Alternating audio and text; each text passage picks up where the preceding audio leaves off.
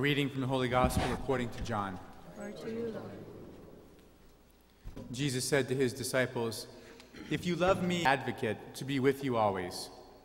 Whoever loves me keeps my word, and my Father will love him, and we will come to him and make our dwelling with him. Those who do not love me do not keep my words. Yet the word you hear is not mine, but that of the Father who sent me. I have told you this while I am with you. The Advocate, the Holy Spirit, whom the Father will send in my name, will teach you everything and remind you of all that I told you." The Gospel of the Lord. Praise to you, Lord Jesus Christ.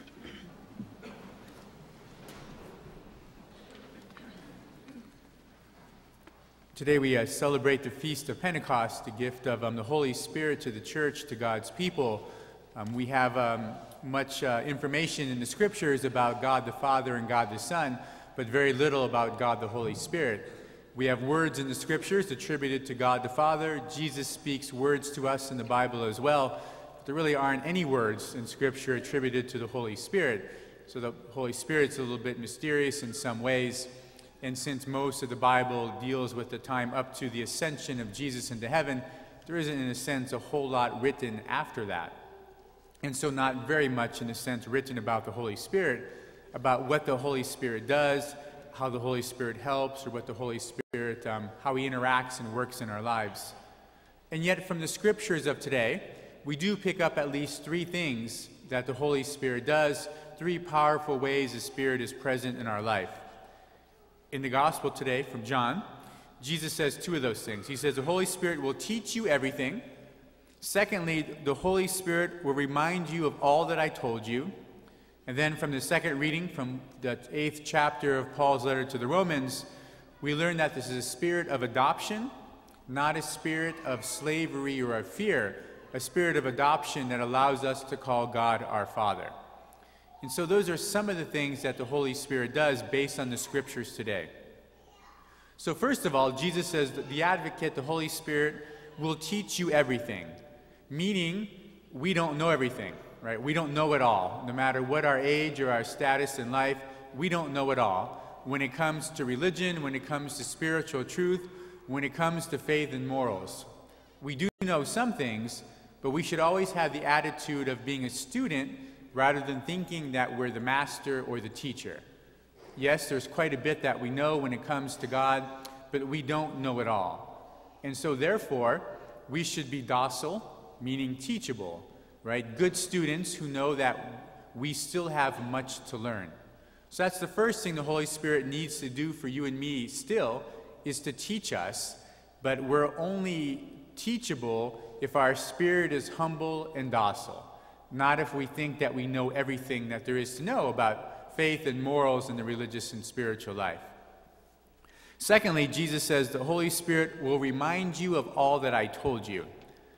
So it's, especially as we get older, very likely that we forget, right? We forget a lot of things as the years go by, and as we get older and older. Some things not quite so important, some a little bit more important. So it's nice that we have somebody who reminds us, right? Somebody who reminds us of all the things that I've forgotten, which are many, many things. The Spirit's going to remind you of all that Jesus has told you. So in one way that comes to you, Jesus told you things through the Scripture. You know more Bible quotes and stories and Scripture than you probably realize. You probably know quite a bit about the Bible. You know the stories. And so the Holy Spirit reminds you of what Jesus has said, what's in the Scriptures. Things you may have heard before in the Scriptures that help you when you're stuck in life, when you're not looking for words of comfort or consolation or looking for some kind of guidance in your life. The Holy Spirit reminds you of what you know in the Scriptures. But the Holy Spirit also reminds you of what Jesus has told you outside of the Bible. Because Jesus doesn't only speak in the Scriptures or only speak in the Bible. He hasn't stopped talking. He hasn't remained silent these past 2,000 years. He still speaks to you and to me. And so there are things in the life that you've picked up, insights that you have gleaned over the years that maybe you've forgotten. Right? So, oh yeah, now I remember, I've dealt with this sin before in my life. Or I felt this way before, I felt far away from God before, I know I can get through this. Or these were the words of advice that I gave to someone else. Now I need to take them for myself. Meaning that sometimes we've picked up some insights in life and we forget. We forget about the sins and temptations we've overcome. We forget about some of the obstacles that we've put behind us. And so the Holy Spirit reminds you of all that Jesus has told you, not just in Scripture, but throughout your spiritual life.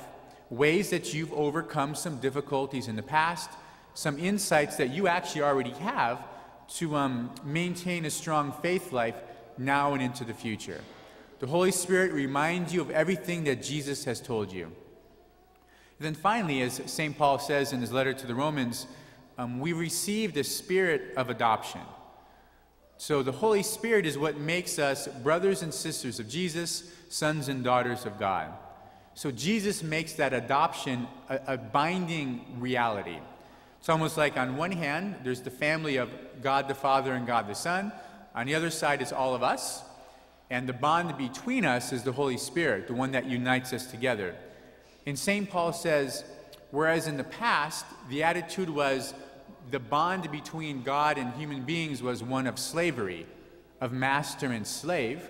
Now, St. Paul says, actually that bond is father-son, father-daughter, brothers and sisters of Jesus Christ. It's a family bond now, whereas in the past it was a bond of slavery, which led to fear.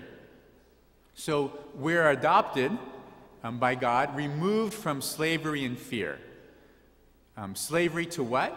Well, St. Paul would say slavery to the past useless spiritual and religious laws and rules, but also we were enslaved in a sense to fear. Maybe fear of dying in the past, and the Holy Spirit takes away, removes our fear of dying. Fear of sinning, fear of hell. Many people still live with a strong fear of hell, unfortunately, or at least the fear of losing of heaven. The fear of separation from loved ones once you pass away or they pass away. I'm never going to see you again. Fear of not being forgiven. My sins are so big or so frequent or so many, I can't possibly be forgiven. Do you suffer from any of those fears? Are you enslaved to any of those fears? Fear of death, of hell, of your sins, of not being with loved ones? Are you enslaved to some of those fears? Because the Holy Spirit frees us from that. In place of slavery and fear, we are free and adopted. So there's still a bond between us and God, and now it's a bond of family. And this makes us free, allows us to be free to act like our family. We're free to act like God the Father and God the Son, to be faithful and holy just like they are, to love one another as God loves us. And St. Paul says, this family bond that we have now, it makes us heirs of heaven. So your inheritance is heaven. It's written into the will, right? And it's not going to be removed. You're in God's will forever. You're not going to be taken away. You are going to inherit eternal life in heaven. So does that make a difference in your life? What would your daily life look like if only those fears I mentioned were gone? If you lived with no fear of dying, of hell, of sins, of not being with loved ones, what would your daily life look like if only those fears were removed? Let alone all the other fears that you and I have, right, about things in life. But if only those fears were removed, what would your daily life be like? If you realized and if you lived as if you were an heir of heaven, might you be bothered a little bit less? Might you be a little more patient while driving? Might you be a little more patient with the personality traits or quirks of your spouse or of your family? Might you not be so upset when you don't get your way, or maybe insist on it a little bit less? Might you view your sickness or bad health a little bit differently? Might you not worry so much about lack of money or things? How much more peaceful would your life be? How much peaceful would you live your daily life if you were free for some of those fears? If you lived as if you knew you were going to inherit heaven, no matter what, no matter what. In the end, we don't really use the Holy Spirit as much as we use God the Father and God the Son. We don't offer a lot of prayers to the Holy Spirit. And yet that Holy Spirit has been the reality of the world for the past 2,000 years. And that Holy Spirit, which is a different a new kind of bond with God and with one another, but not just a bond between us and God. It influences the way that you and I see life, the way that we look out and how we live our life and what we value, what's important and what's not important, and how we can have faith in place of fear. In the end, Jesus has sent us this Holy Spirit, the Holy Spirit that teaches you everything. As long as you are a docile student, the Holy Spirit reminds you of all that Jesus has told you, and the Holy Spirit of adoption, which truly makes you God's children, free from any fear.